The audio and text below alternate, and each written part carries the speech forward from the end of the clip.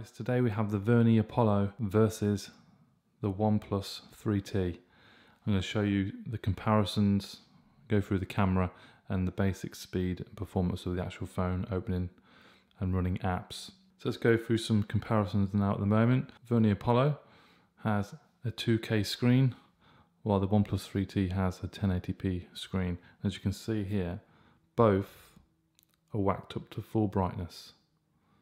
Alright, and you can see the OnePlus 3T is much more vibrant and has more life in there.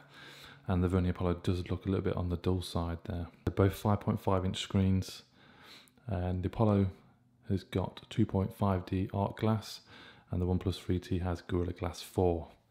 The Vernee Apollo is Android 6 with no indication of any update at the moment, and the OnePlus 3T is now rocking Android 7 with the Oxygen OS, while the Vernee Apollo is very much stock Android. OnePlus 3T has quad-core CPU with a Snapdragon 821 chipset and Helio X25 octa-core on the Vernee Apollo.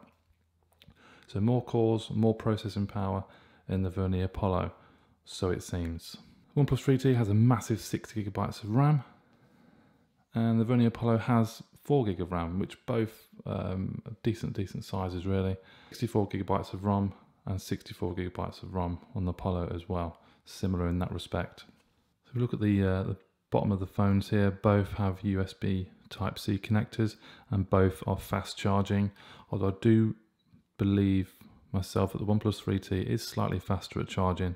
The OnePlus 3T has a 3400 mAh battery, and the Apollo has 3180. I can tell you now that the OnePlus 3T has much better battery life than the Apollo. The Apollo I had to charge at least twice a day to get me through the day.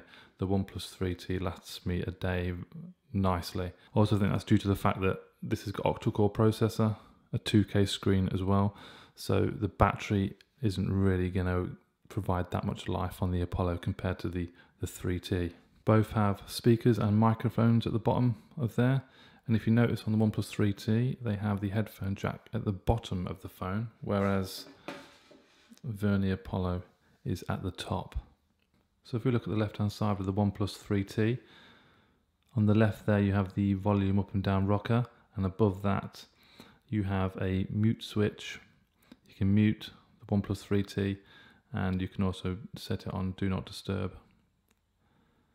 You have 3 switches there, and down the left hand side of the Vernee Apollo you have the 2 SIM trays. You can have a dual SIM and you can have a micro SD card in there as well. So let's have a look on the other side. You can see clearly there the power button for the OnePlus 3T, and above that you have a SIM tray. You can house 2 nano SIMs in there, so you can run dual SIM. It doesn't have any expandable storage on the 3T. And if we pan round to the Vernee Apollo, you have a volume rocker up and down and the power switch on that side as well. So if we have a look at the dimensions then, and what I'm going to start with here is thickness. You can definitely tell there's quite a massive difference really. The OnePlus 3T is only 7.35mm thick, as the Vernee Apollo is 9.3, so around 2mm difference. And when you're holding the phones, you can definitely tell a difference. I prefer the more thinner OnePlus 3T. It really sits in the hand a lot easier and feels a hell of a lot better than the Vernee Apollo. Now the rest of the dimensions, really not much difference between them at all. The Vernee Apollo is 152mm long, whereas the OnePlus 3T is 152.7mm long, so not much difference there. The width of the Apollo is 75.6 and the OnePlus 3T is 74.7, so the Apollo is slightly wider and obviously thicker. Okay, so if we come to the back of the phones, you can see straight away that they look pretty much identical, with the antennas on the top of the bottom with that black band. The camera is situated in a similar position. The only difference really is the fingerprint sensor on the back of the Vernee Apollo, and obviously the OnePlus logo on the back of the 3T. Now the 3T camera is 16 megapixel on the rear, and the Apollo is a 21 megapixel camera. And I've took some photos and videos in here earlier, and you can compare the two now.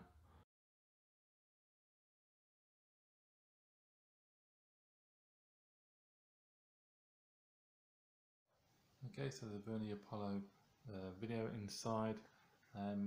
There's a bit of a darkness to it. The room isn't actually this dark. We come out a little bit.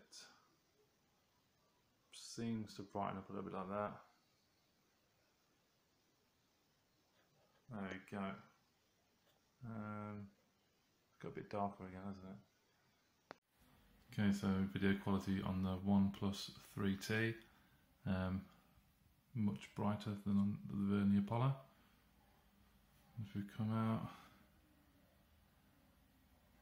there's no real change. Cool. Now the front-facing camera on the 3T is 16 megapixel as well, and the Vernee Apollo is 8 megapixel.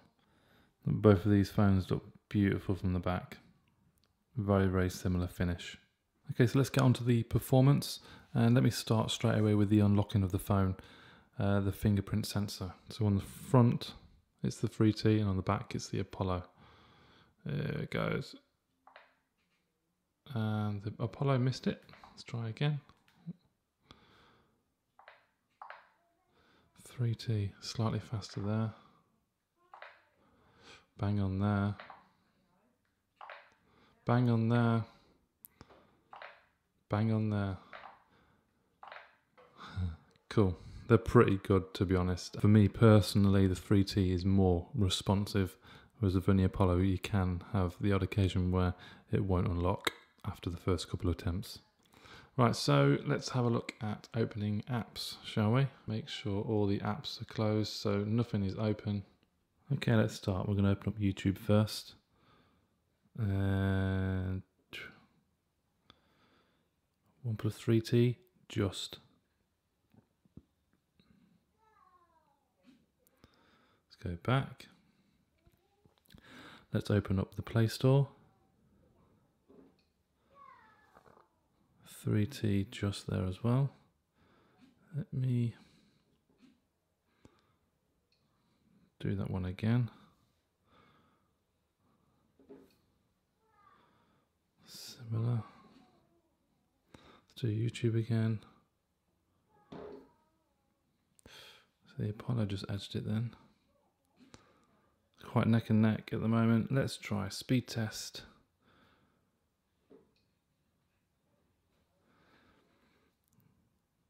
Which one finishes? OnePlus 3T is booted up.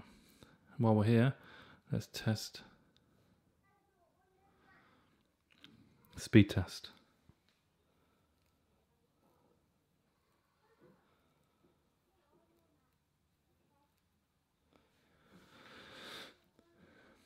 Okay, so although the OnePlus 3T has low Wi-Fi signal, as you can see at the top on here, it is giving a better result in the speed test.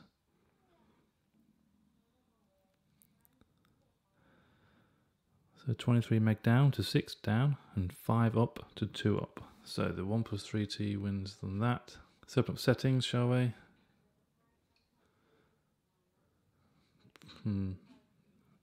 Pretty similar. Candy Crush.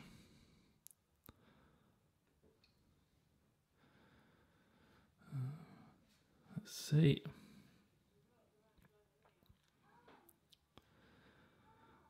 OnePlus 3T and the Vernee Apollo just in behind. Now what I'm going to do, guys, I'm going to install an app. Run, Super Mario Run. Let's do that one. Let's see which is quickest. So they're downloading.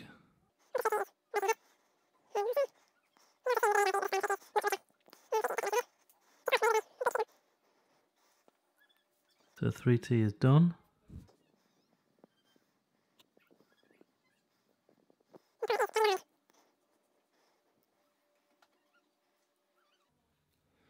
Okay, so finally there, let's open both up.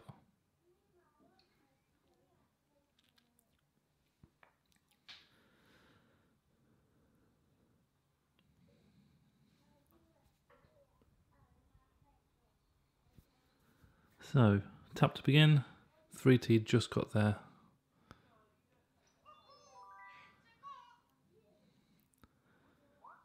Let's choose the same language, although I'm not Albanian. Later. Agree. Nickname. Oh. Geek. Tick. Okay.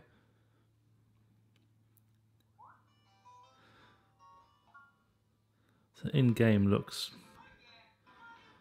pretty much bang on.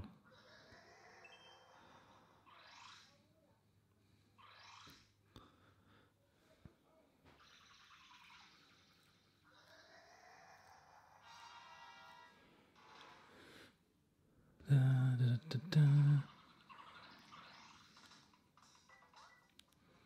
Cool, I'm happy with that. Power Rangers, what's this?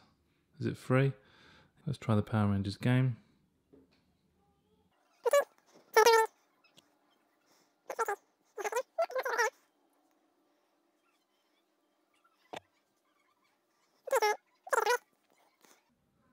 And it's ready to open on the 3T.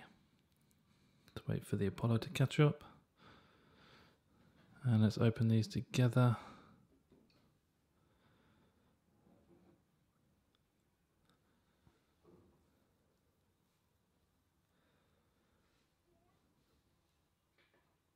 An additional file.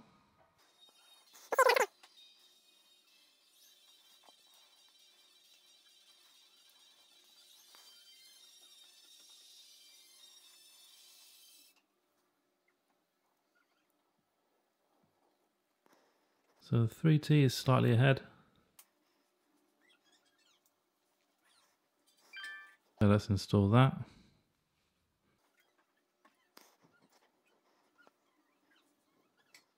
Okay, so the 3T won there as well.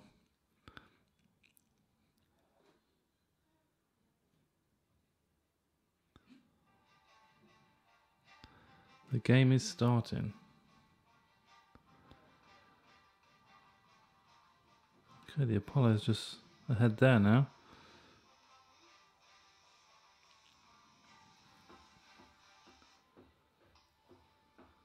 So the Apollo has booted up quicker.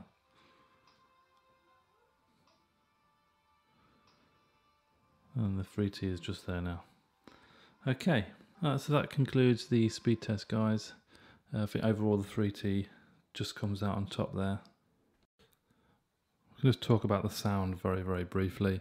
The sound quality on the 3T is much warmer and clearer than the Vernee Apollo. There's definitely more of a warmth sound with the 3T. This is a 3T. You might get a little bit of difference, I'm not sure, but it's definitely louder and warmer.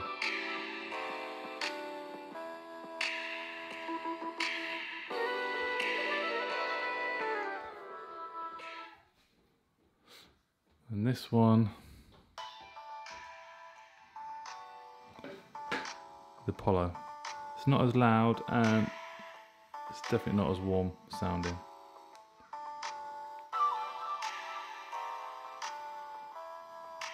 In fact, the OnePlus 3T wins hands down on that one.